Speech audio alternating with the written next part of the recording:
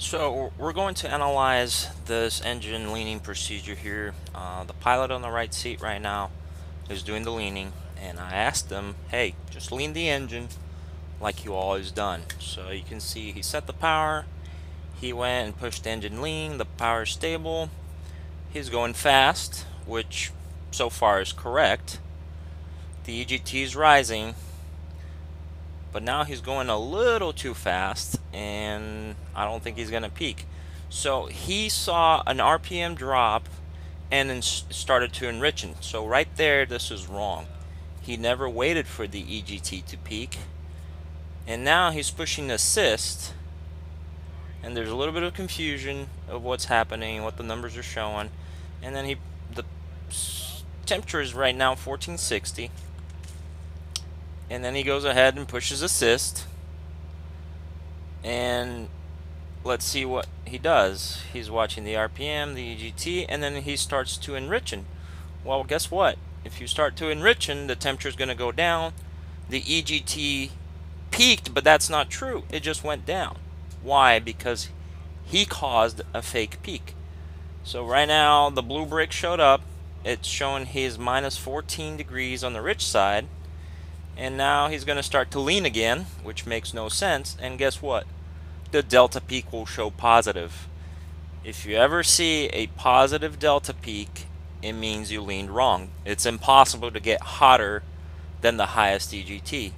So now he's leaning, and it has a positive indication. Well, he needs to go to minus 75, but right now everything was done incorrectly because he went by RPM and not by EGT temperatures. So watch what he's trying to do here.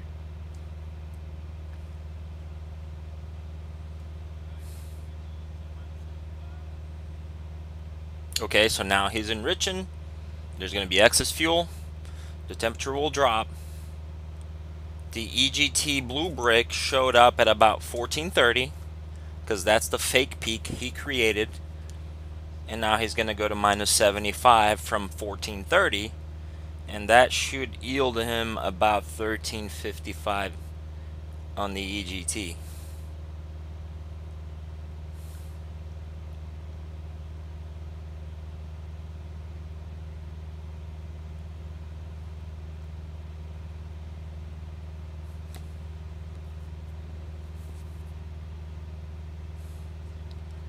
And he's almost to minus 75, and you can see the EGT is 1355 and the fuel flow is 8.5. So the pilot on the left here will start this leaning procedure again. Notice, you don't have to go full rich to reset a leaning procedure. All you have to do is turn the assist key off, lean, and as the EGT goes up, it's safe to push assist.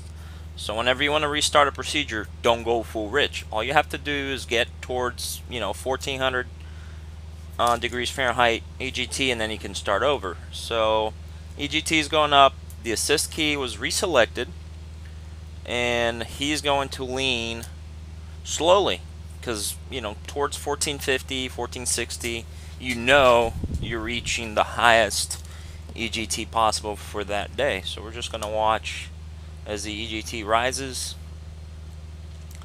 The fuel flow is reducing, obviously, and the less excess fuel you have, the hotter this mixture will get, and there's going to be a point where the temperature will eventually come down. That means you're on the lean side of peak, and now you're cooling because there's excess air.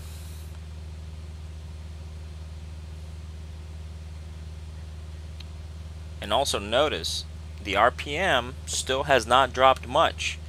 The EGT here is already 40-50 degrees higher than what the other pilot thought peak was. So there it is, 1490, 1495. You notice that it's not rising as fast anymore. The RPM should drop here in a second. And there it is. We lost about 20 RPM, and there it is. I'm freezing on the screen just to make sure we understand what just happened there. 1500 was the highest temperature we reached. That was stoichiometric. Now we went over to a little bit too much air, for too little fuel. So the mixture now will start to cool because the excess fuel is gone. We have fuel but too much air, and the temperatures will start to drop. So if I was to continue to lean, that -8 will become -12, 13, 20, 30, 40, but the engine is going to start to get rougher and rougher. Cessna does not want you on the lean side of peak. Some 6-cylinder engines that are fuel injected are approved to be on the lean side because they have specific injectors called GAMI injectors that allow you to be on the lean side safely. But notice as we're going to start to enrich in that -8 is going to transition to -11, 12 on the rich side, and that transition is very smooth. But you have to understand, why did it go down on the lean side and why is it going to go down on the rich side. Now we'll be enriching. Notice how that transition from -8 on the lean side to -9 on the rich side was very smooth. I didn't lean very slow, so it didn't go back to peak. I shot straight across. Now we're in the rich side and we're enriching. Make sure you do that extremely slow when you get closer to -75. Otherwise you'll be chasing that all day. And we're going to freeze the frame here once it gets to about -75, 74 or so. And we're going to do some comparison. So you can see the top pilot there is indicating an AGT of 1355 and delta peak of -74 and a gallons per hour of 8.6. Look at the bottom pilot. He's also showing a delta peak of -74, but look at his fuel flow. So something is wrong here. So you can see that the top pilot, because he leaned incorrectly, the brick showed up way too early because that pilot pushed the assist key and he started enriching, and the G1000 did its job, which was to show the brick when the EGT went down. And look at the pilot on the bottom. His brick is indicating there, and if you sum 1425 with that 75, the guy on the bottom actually reached peak of 1500.